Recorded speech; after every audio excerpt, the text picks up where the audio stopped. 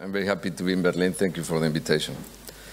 So I start to show one of my favorite pieces of architecture in the history, that is the Eiffel Tower. Here the early sketch for a more taller building. And since I started to do architecture, I have been always very interested in the potential of how collaborations can enrich architectural solutions. In the case of the Eiffel Tower, was a building that was supposed to be a temporary structure and became the symbol of the city.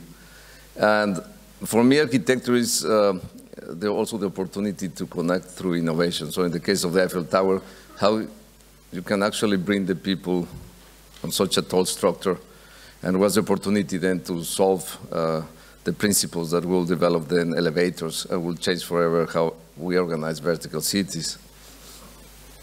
And I also love to see architecture in a connection with the technology of its time. This is the way in which the cars, the trains, and the industry look at the time when Eiffel was developing its tower, clearly very connected with the vision of how the structures of the industry would look like. If you see the image in orange, that almost resembled one of the legs of the Eiffel Tower. No? But for me also, architecture is very connected with a specific place. When you see the Eiffel Tower built in China, or even worse, when you see the Eiffel Tower built for a fashion show in the Grand Palais in Paris with Chanel, it almost became like a cartoon of the building, because architecture at the end solves specific problems. And if the architecture doesn't solve those problems, it became simply scenography. No?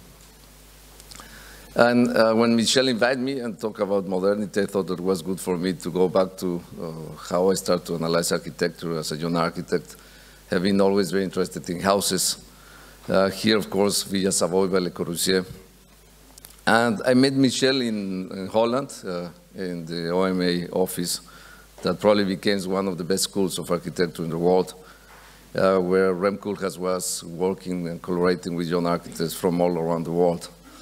And Rem has developed this book in the 90s that was small, medium, large, extra large, that became like a manifesto, where all our generation was inspired in the idea that architecture can be also a way to connect with other disciplines like art and literature. And Rem at the time has developed the house that was almost like a response to the Villa Savoy, that was the house in Bordeaux, in which he basically played with the idea of how the structure solved, not in generic columns, but more in the in predictable solutions in a collaboration with Cecil Wellman from Arup, and then tried to hang half of the volume with an elevated beam and tried to liberate the view to the Bordeaux Valley. And this is a view of a picture of myself when I was a student. I was a student of architecture. I was the president of the society. And I invited Álvaro César. My dream was to work with Álvaro César in Portugal as a young architect. And this was probably similar to the age of most of the people in the auditorium. I was here maybe 24 years old. And César didn't give me any job. I ended up to collaborate only with him many years later, 20 years later, in a small project in Mexico.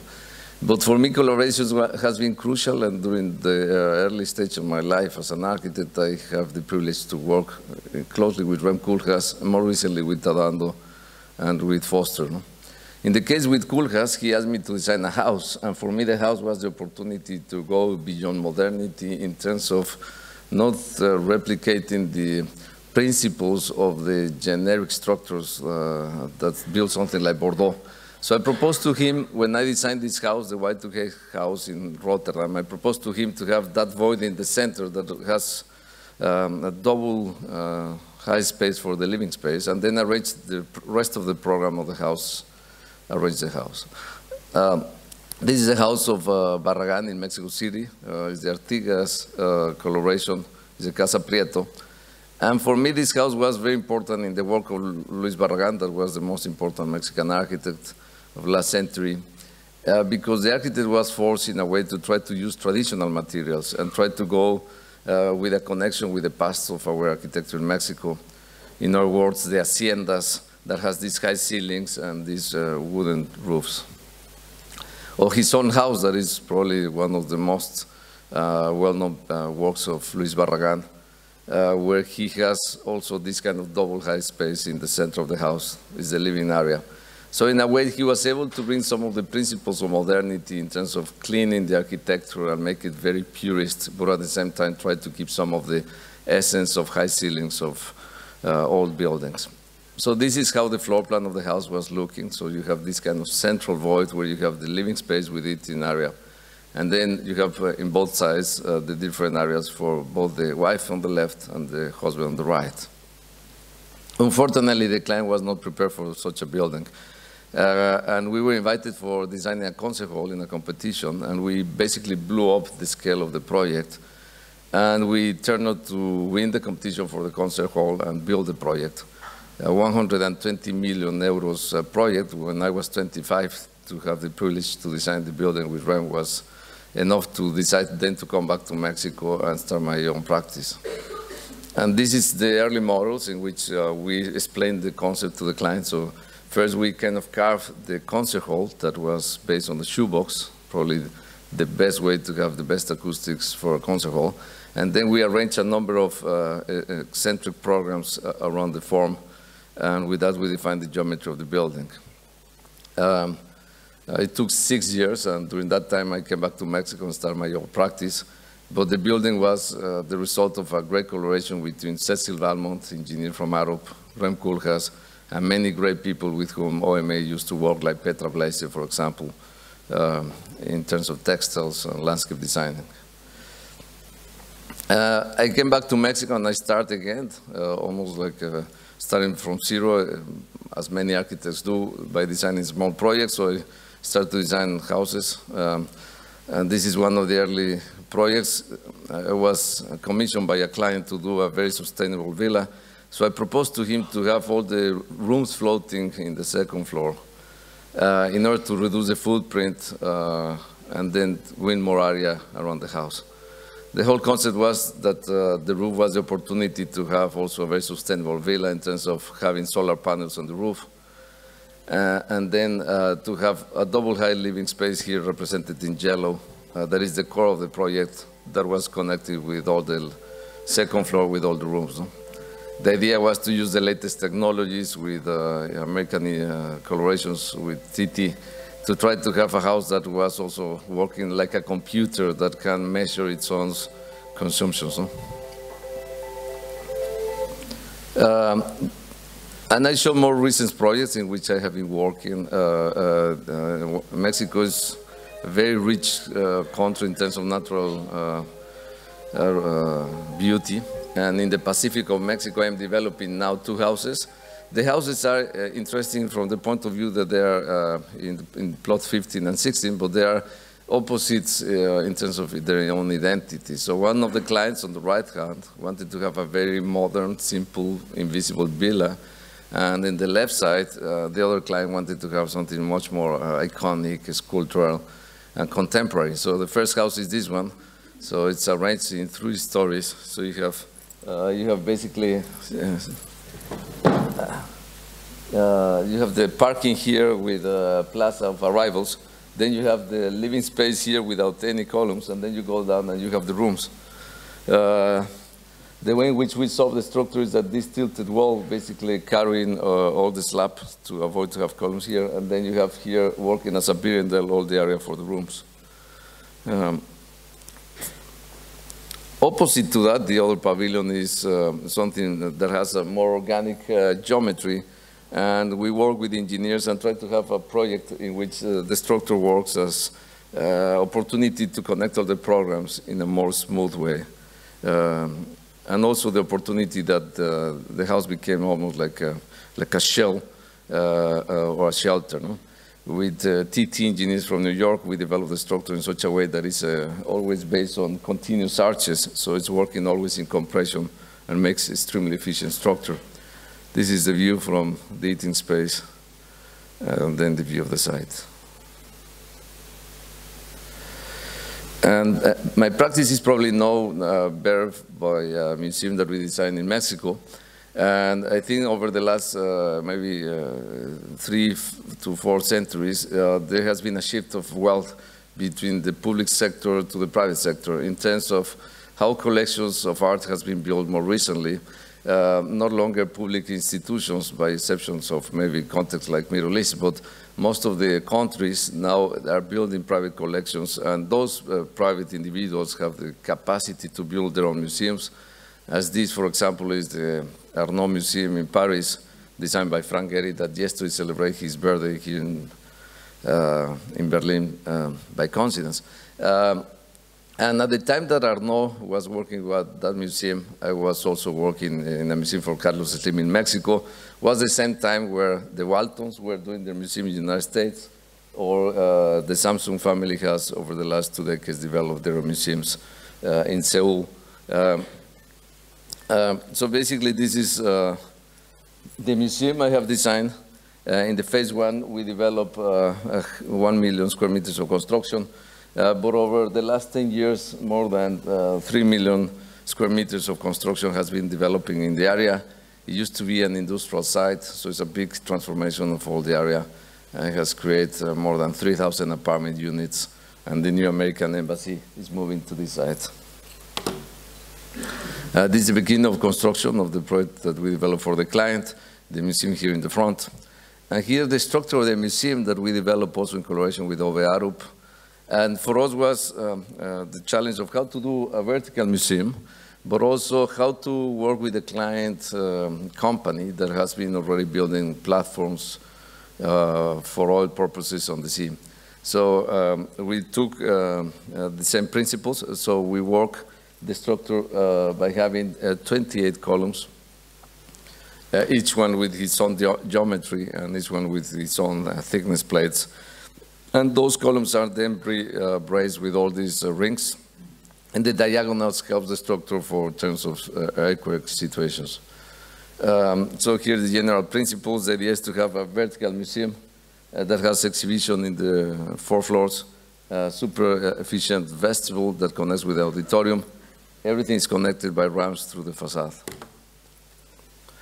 The collection was one of the most diverse collections in the country that includes everything from jewelry to spoons to sculptures up to paintings. And here the generic section where you try to understand better the building. We have a concrete wall, and this concrete wall received the different 28 columns. And we have 70 meters free of columns, the last floor where we have all the sculptures of Rodin. And we hang the roof, and in order to create a simple balance of the structure. This huge cantilever is only possible in a place like Mexico, where we have 8 degrees seismic situations, by only having very heavy load of the roof that basically brings in all the columns. This is how we build the project. So it's basically this concrete wall, 28 columns, the rings, with the slabs connecting them, and then the skin. I just repeat that animation because I know that Chipperfield was here in the morning. And what was interesting was that opposite to that, the building that you'll see at the end on the right here is David Chipperfield Humex Museum. I used to start to design Sumaya Museum in this site, and then I hear that Eugenio Lopez wanted to build his museum, so I convinced the client to sold this site to Eugenio Lopez, and then Eugenio Lopez hired Chipperfield to do a contemporary art museum. And it became almost accidentally, but the museum that has the contemporary art became more classic solution, and the museum that has the traditional art collection became the more contemporary building. So it was an accident, but an accident that we like it all. It became the 2 museums are the most important private collections. The building has been visited for more than 10 million visitors, so it's the most visited private collection in the world. And we developed the facade with Gehry technologies. And we built almost like a belt of 43 centimeter hexagons, and then we stretched the hexagons up to 120 centimeters, so it becomes almost like a dress that represents a bit the diversity of the collection. Here, the representation of how more than 16,000 pieces of hexagons of more than 1,000 different sizes were created, shop drawings that were able to build the facade in less than a year. The building became the most Instagram building, and probably this is due to the fact that it's not longer this kind of generic box in the city, but it's a recognizable silhouette, recognizable skin. So it becomes a destination within the city that boosts also all the development in the area. No? The whole purpose of the vestibule was to have this kind of flexible space. In the beginning was free forever for everybody, but then when the client realized how attractive it was to do events in the lobby, then he started to rent the vestibule for events 3 per week, and then that pays all the operation for the museum. This is the last floor where you have all the sculptures of Rodin with this kind of ring of compression at the top that brings all the columns inside on the facade. Here you see the Chipperfield building. So Chipperfield building is all covered in travertine. So it's not only opposite in terms of its complexity or form, but also in terms of its materiality. No? Here I was showing the building to Zaha Hadid, with whom I designed another museum in Mexico that hasn't been built, but I take the opportunity to show. It's a museum that we designed for biodiversity. Mexico is among the 5th most biodiverse countries in the world, so the idea of the project was to have different courtyards that enables the visitors to experience some of the diversity of climates that Mexico has. So passing through the jungle, the desert, and the different forests that we have in Mexico. No? And with this, I changed to Burning Man. Burning Man is this festival that happens every year in the United States, in Arizona. And the last year I was able to visit the festival. It's singular from the point of view that they built a city for only a week, in which you cannot use money. Everything is based on trade, of exchanging good faith. People go there to enjoy music, but also to try to enjoy a new way of living. Everybody here moves in bicycles or very sustainable transport. And in this specific moment exists something that is almost like the contrast of all the very intense life and party music experiences. That is the temple. So the temple we proposed for a competition was to do a temple based on a combination of different bubbles that creates a very efficient structure composed by arches. One of the challenges of the project is you need to be able to build a structure in only 3 days, but also that you are able to burn the structure at the end so that you don't leave any trace on the site. So I have this small video that shows some of the principles of the competition. So it's zoomed on the site, and billions of years ago on that side exists these monocellular structures, and based on that monocellular structures we have the inspiration for doing this temple. No?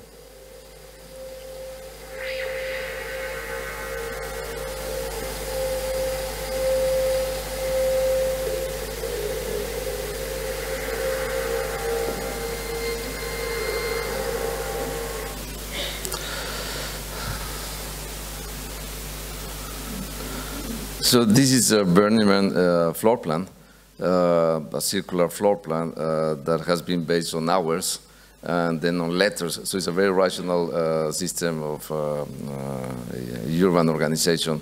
Everybody arrives here to experience music for over a week, and then a week after there's nothing on the site. So it's a vision of a temporary city that I have been always fascinated.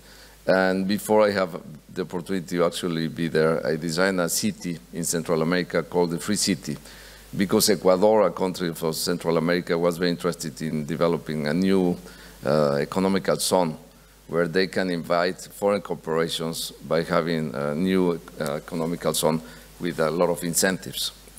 So what I worked over a year in the United States was a master plan for a city of 3 million people, based on low-cost transport, In a way, it's opposite to Masdar that was developed by Foster in Middle East with high technologies. This is all low-cost technologies.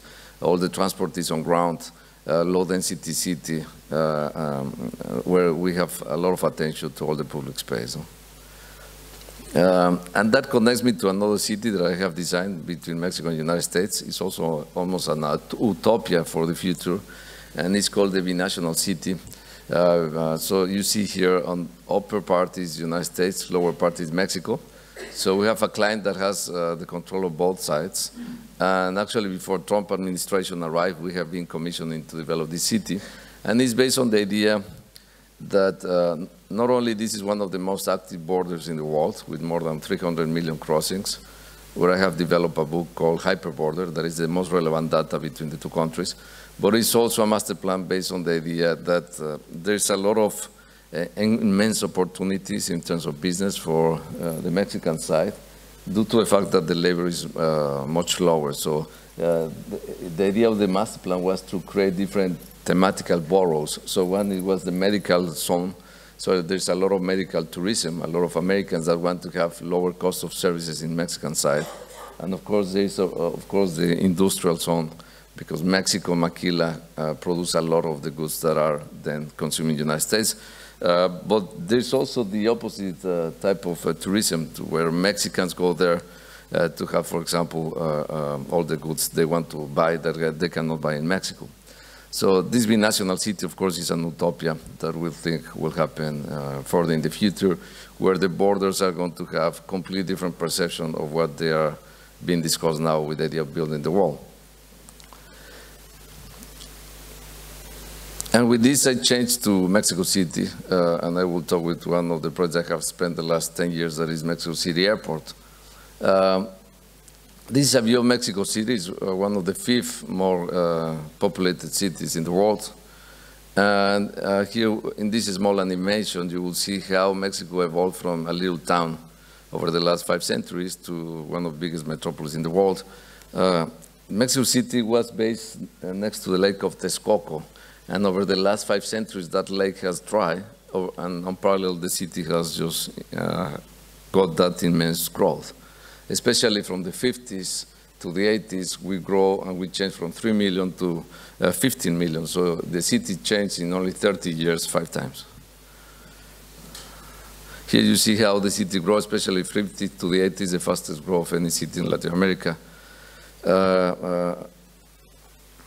And I show here a couple of slides that are representative of that growth. And one of the moments of the city with maximum densities is Nezahualcóyotl, next to the old airport of Mexico City.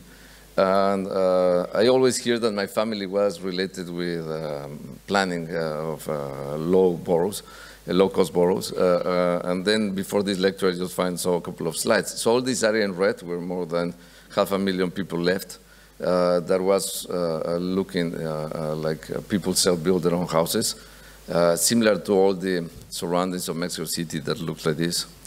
And this is the area where my family actually worked, my grandfather and then my father, for more than 30 years.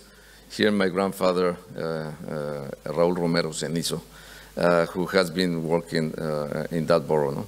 And who will say that then, half a century later, I was going to be involved in Mexico City Airport. So here you see in this slide, this is the current airport that receives 43 million passengers per year. We have 2 terminals and 2 runways of 3 kilometers, an outdated infrastructure. And then the new master plan that was the result of more than 30 years of analysis developed with Mitre, American firm based in Washington.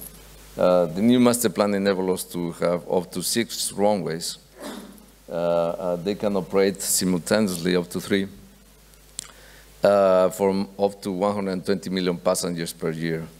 In the phase 1, we were building runway 2, runway 3, and the terminal that will enable the country to receive up to 77 million passengers. So this is the biggest project of infrastructure that Mexico has overtaken. It is the biggest airport on construction in the Americas.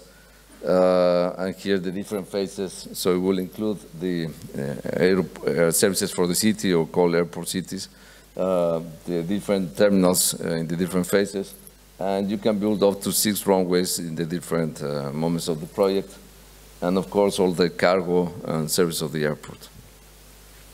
I was invited to the competition as well as other 8 Mexican architects. I was the youngest architect involved or invited, and each of the architects needed to find a partner, and I was introduced to Norman Foster. We do the partnership, and we won the project.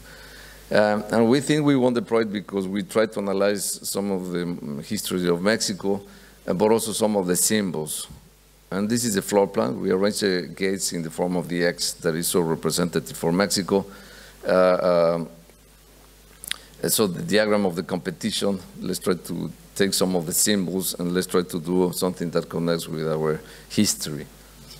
Here's some of the meetings with Norman where we were confronted all his team that were saying that was impossible to do a single building, and we convinced all the airport planners that was able to be developed as a single building. And here's some of the moments of our previous history momentum. So this is Teotihuacan, the Pyramid of the Sun. This is a colonial architecture in downtown Mexico City built by the Spanish people. And then this is Modernity, Ramirez Vázquez Anthropology Museum in Mexico. And rather of doing a generic type of almost shopping mall airport, as most of the solutions in America have been done in the last 30 years, what we proposed was let's rather do a singular structure that enable us to have big spans and maximum flexibility due to the fact that the airport is always connected with how the technology of aviation evolves. So this is how the central space looks. So you have 180 meters free of columns. It's the area where you have all the retail. That means that after you pass security, you encounter this space, and then you go to reach your gate that are arranged in the form of X. And we work with Ovearo from New York, and all the structure has been developed similarly of how Gaudí developed his own calculations for its buildings, meaning with gravitational loads, you are able to have the most efficient curves for the structure. And this small animation showed the final model after gravitational laws were applied to the structure. Here you have security, and then you go down and you have that central space before you reach your gates. And for us was a way to show also what Mexico was able to do in terms of engineering and what was able to do as the gate to the country. No? Was interesting for us to try to design all the furniture in relationship to the section of the building. So this is a ticketing booths where the luggage will go down, that integrates all the air conditioning, and that in a way it has a huge relationship with the section of the overall structure. No? And the best way to understand an airport probably is through levels. It's easy, the most complex piece of infrastructure that an architect can build. And basically you have platform level where you have all the infrastructure that enables the planes to work, but also is where you move all the luggage. Then you have arrivals that connects to the core of the project where you have immigration, and then you have departures. Those are like the principal levels. No? And then you can analyze the floor plan. So it's a 1.6 kilometer long building that has been broken in two in order to have shorter connections by buses. After 1 year of analysis, we decided to have separated a luggage system in order to reduce connections between planes.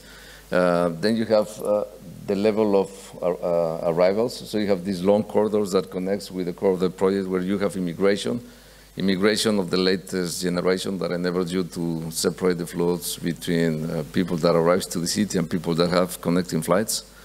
Then you have the level of departures where you have all the shopping area and then the different gates with services and of course with travelators to reduce distances and times of connection. And finally you have a small part of the building that has all the arrival hall where you have all the ticketing areas, security filters, shopping mall, and offices for the airlines. Since we are in a technical school, I thought this was relevant. So this is a competition where we work 1 year to define the concept. 3 years later, after 500 architects and engineers were working between London, Mexico, and New York, this is how the building looks. So it's similar in terms of the principles, but very different in terms of the detail. We designed, for example, that the way to celebrate the gates was also an opportunity to do those compressions, and was a way to build more stable structure. And from this, we were able to build a model BIM 300 that enabled us to define more than 10,000 drawings that enabled the client to actually bid the project and choose the contractor. No? So it's the most complex project that Mexico has defined and ever built. No?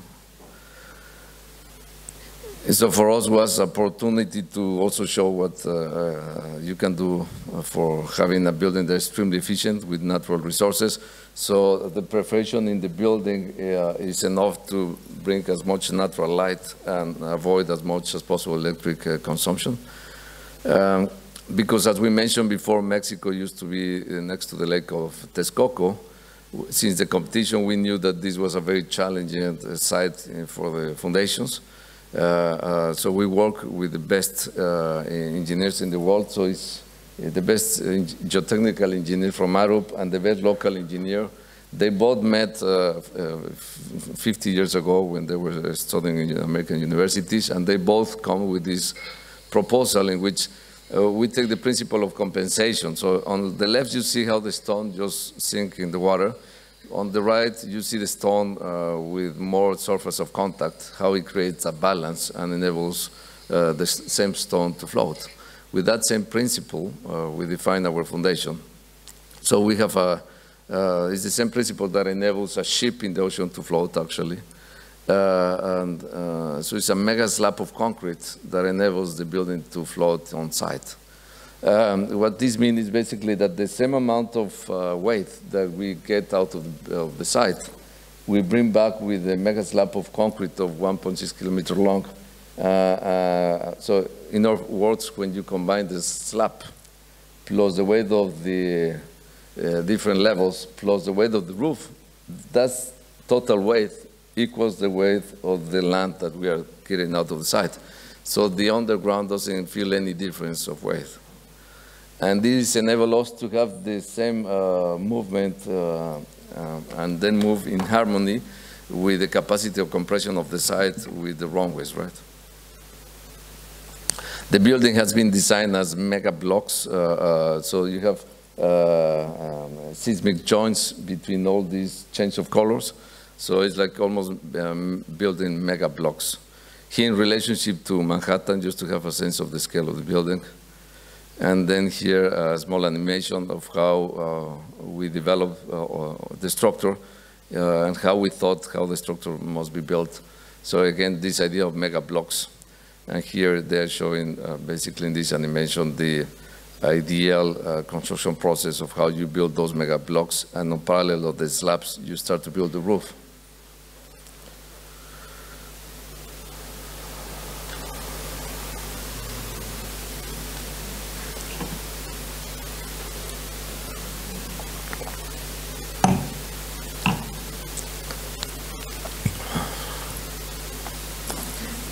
In the competition, we proposed to build a LEED Platinum airport. And the best way to achieve that was through how we solved the facade. So the facade has contact in all the perimeter of the building and also in those 21 mega columns. It's precisely the mega columns that enable us to have this super efficient agenda, because they were the opportunity to bring all the water and reuse it in the services, but also to actually make the building breathe from the facade, because we are bringing the fresh air through those tunnels, and then we inject it through the slabs. And we try also to do the same with the light. We are bringing all the natural light from those moments. Huh? Part of the competition was also to design the control tower. The control tower is basically the opposite in terms of structural performance, because the terminal is very horizontal, so it reacts very different to seismic. The tower is able to build up to 1 meter where you have seismic movements because we have 12 seismic isolations. And of course, the earthquake hits much dramatic to vertical structures. No? Here's some pictures of the site. And a small video of the situation. There you see the different seismic isolations for the tower.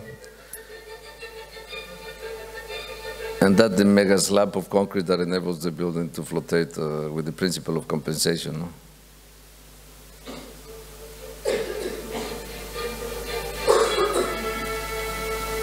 And the beginning of how they were putting the structure together of the slabs and then of the funnels. No?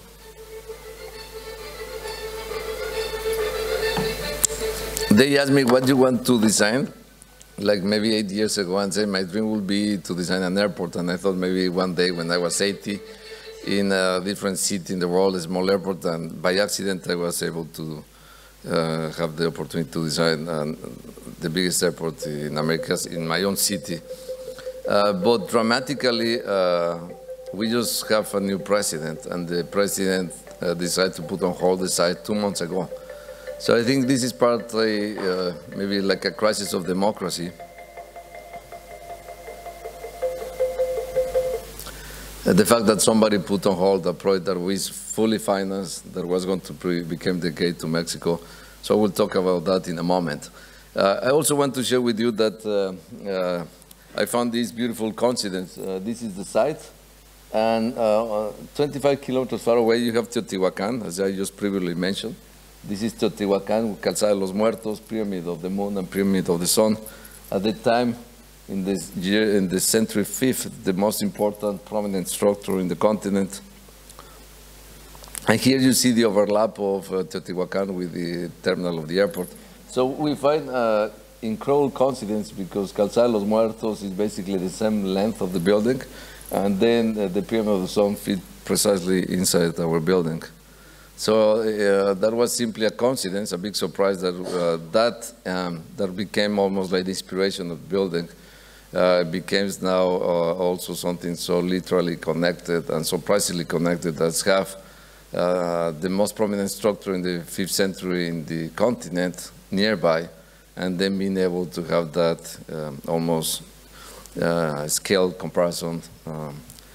And we think we won the project because we didn't want it to copy other airports in the world like many other participants, but we rather thought there was a great opportunity to design the gate of Mexico. And Mexico changed from being the 12th most visited country to more recently being up to the 7th most visited country in the world. One of the richest countries in terms of natural resources, but also one of the richest in terms of our own more than 20 centuries of culture. No? And of course, infrastructure is for us an investment to the future. So when you build infrastructure, you are building for the kids and the generations to come. The project was going to create a lot of employment and social and economical development for the country. Again, we think that moments like Anthropology Museum done in the 70s was a great way to show our richness. Here you see the history of all our different cultures. So you see here the Mayas, the Incas, and all the different pre-Hispanic cultures we have in the country. Here, of course, just a little bit of the works that I'm sure you know. This is Chichen Itza, done by Mayas, astrological site in the south of Mexico. The richness of our food and the richness of our natural resources here in the Sea of Cortez. And as I just mentioned before, so the recent president just decided to put a 1% population that support him on vote. And with that, he appeared before he actually became president, say, I will stop the project, and he stopped the project. Cost to Mexico more than $30 billion on losses, just the announcement. And of course, is a promise that he has in the campaign, similar to the promise that Trump has done when he promised to do the wall between Mexico and the United States, that everybody knows that is useless because the drugs and immigration will remain to happen. No? And with this, I showed the last project, is Hyperloop. Hyperloop is also technology that is connected highly with how to move people in the world, but also of how to create development through infrastructure. And this was an early representation in the 70s of how people imagined how people will move in the future. So Elon Musk suggests in a paper, only in theory for academics, that the future will be indeed to move people inside a tube. And then the company was created called Hyperloop in the United States in San Francisco. And this company has developed this technology in which you can have the most efficient way of transport for the future, because it's moving trains with magnetic energy that is the most efficient. And because it's inside the tube, you reduce the friction with the air. So with less energy, you can achieve faster speed. So the problem is not the speed. You can go up to 1,500 kilometers per hour. The challenge is only the technology and the software that has been developed for that purpose. No? Here you see the magnetic elements that are through the line, and then how the train moves up. So Hyperloop has developed all the prototypes in the desert in Arizona. Here you see how the building actually, the train actually levitates, so reduce friction, and how the air is sucked out of the tube, so it becomes easier for the mass to move without friction to the air. No? This is a prototype that they developed in the desert. They start to build the first one in Dubai that connects Dubai, Abu Dhabi, and the countries that has the further development is Finland and Holland. And they have launched a competition to see where this technology is better to fit, and we won the competition among 2,600 participants. They choose the best 10 corridors in the world, and appears that the center of Mexico was one of the best corridors in the planet to apply the technology. Here, a comparison of the amount of energy and the amount of speed that you can reach. So you see the time that you take to take the same distance in a bus, 11 hours, and how you can reach the same distance, less than 43 minutes in this train. Again, this competition, and these are the selected best corridors in the world. We were very proud to be selected to connect the center of Mexico. You see other places in the world, like India, and the different places that in the United States are applying the technology. What we proposed was to connect what is called the Bajío, that is the area that has received the biggest foreign investment.